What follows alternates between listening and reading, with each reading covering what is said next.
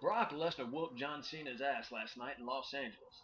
When asked why he got his ass whooped so bad, John Cena replied, "I should have never talked about his tattoo."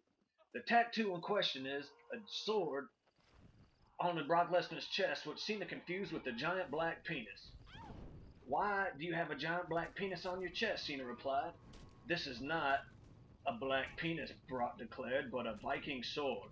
"Well, it looks like a black penis to me," Cena answered. Brock then German suplexed Cena 100 times. The moral of the story is, don't talk about another man's tattoo, even if it does look like a big black penis.